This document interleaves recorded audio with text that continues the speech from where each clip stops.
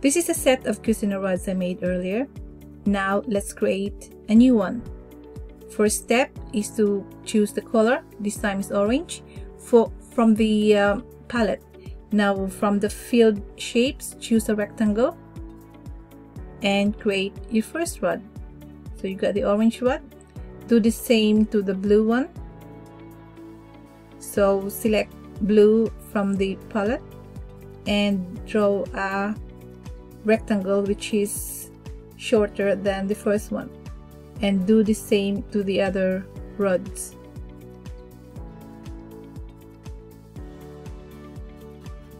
So when you have done them, create multiple copies of each. You're going to select the rod and just copy and paste them using Ctrl+C to copy and Ctrl+V to paste. Then drag the whole lot of them on top of the original rod. Do the same to the rest.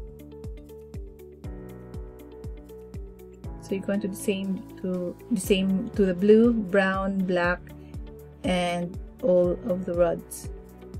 The rods are very popular in creating number bonds. So here I'm going to show you how to create number bonds to 10.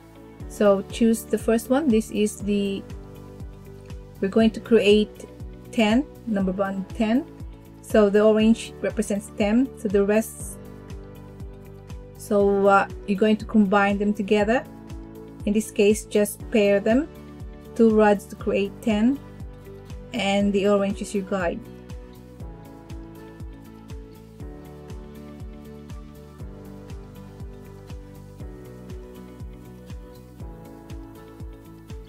You can also use the rods on fractions, percentage, and it's quite a versatile manipulative. And this is our number bond to 10.